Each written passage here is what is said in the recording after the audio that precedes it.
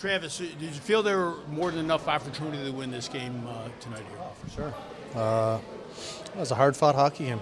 We threw everything at them in the third period. I think we had 18 shots. It was a great game. I thought our team played excellent. That said, Rochester came back to win after being down 7-1. This team, now that I believe they're both 3 points behind you, how do you view that, or you're just not even paying attention? I mean, you're looking at it at this time of the year, but it doesn't change anything. And we all know you have a patchwork team at the moment. What can be done? What do you ask of your team here, next few games? I'm going to ask the same thing I've asked the last 4 games. I thought 3 of the last 4 games we've played excellent. We probably, realistically, probably should have won 3 of those games, or at least come out with 4 or 5 points easily. But I like the way our team played. But 6 goals in 4 games. Yeah, no, I know. We're getting lots of chances. We're getting lots of shots. You can't just make up goals. You gotta, all of a sudden you just don't shoot left-handed instead of right-handed. There's no secret to scoring a goal. It's hard work and going to the net. We're not just going to add 4 30 goal scorers to our lineup. Well, do you feel though that your team is doing those things, trying to with the talent level? Yeah, I mean we had 11 chances in the third period. I think we had 20 for the game, which is quite high for our team against Syracuse. And it's a fine line between winning and losing. It's a fine line between scoring and not scoring. I thought their goalie played excellent, and I'll take this game every night with our team, and we'll probably win this tonight. We'll probably win 7 out of 10 games. So another side of Gregor Hanson today, a little more physical out there. Yeah, he was. He was physical. I thought the penalty was marginal. But we talked about our team. Our compete level has to be high in order to beat a team like Syracuse. They're a strong team. They work hard. And, again, I like the way everyone played tonight. The power play goal in the second period kind of take the wind out of your sails a little bit? Didn't take the wind out of our sails. We had 18 shots in the third period. Kanata starting his second consecutive game, I guess. What was the reasoning behind that? Baki had a little tweak from last week, so decided to give him an extra day off.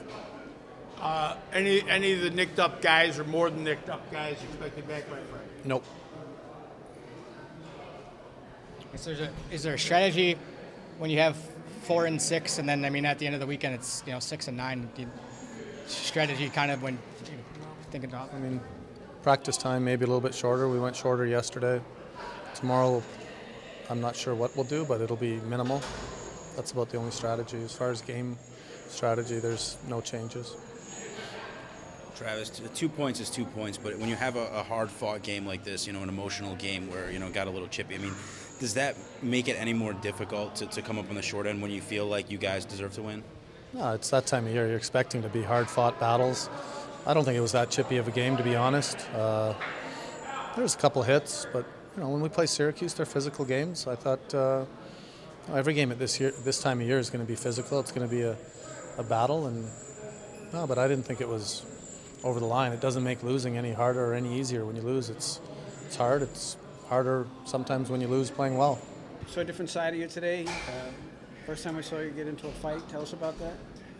Yeah, there was just a play, kind of a heat of the moment type of thing where I had to stand up for myself. So I'm obviously not happy I got a penalty on the play, but it's just how it goes sometimes.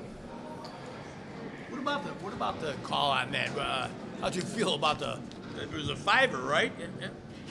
How'd you feel about that call? I didn't like the call. I didn't think my hit was overly violent or anything. I thought I let up on him, and he didn't go in very hard. So I didn't agree with it, but sometimes it just happens. Are you guys? You feel now Syracuse closed the gap to 3 points. Rochester came back from 5-1 to win.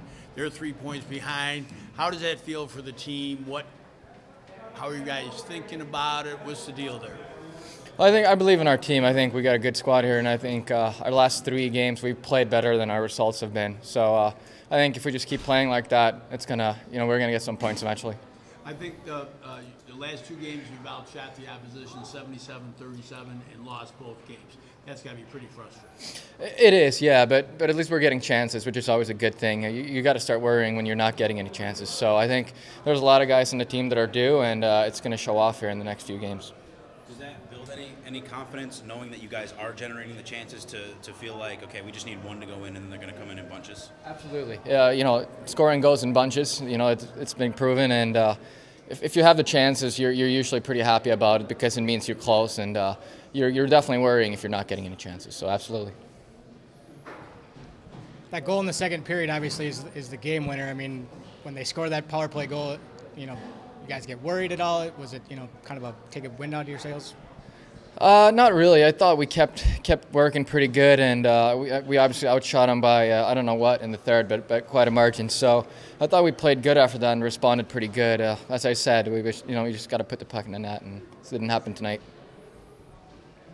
The frustration level, though, having a game like that where you guys felt like, especially in the third period, you thought you had the advantage and should have been rewarded for it. Does that make it any more difficult pill to swallow? Not getting the 2 points at the end of the day. It is tough, absolutely, but you go through these type of periods throughout the season, and you just got to battle through it. And as I said, since we played well, it's a good feeling. Of course, if we play bad and we lost like that, it would be a lot harder to swallow. So we'll just look forward to the next game, and I think we can beat them. Your first taste of the Utica-Syracuse rivalry, what'd you think of it? I think it's a great rivalry. I mean, every game here seems like a rivalry game with the crowd, and also it's definitely a special place to play hockey, and I'm enjoying every moment of it. When you got 4 games in 6 days, and I mean by Saturday it's 6 and 9. From a player's perspective, is that tough? You change your mindset, when you have a long stretch like this. I don't think so. We prepared well for this, and I think we have 4 lines that can outscore their opponents. Of course, we haven't done that in the last few games, but I don't think fatigue is a factor. No.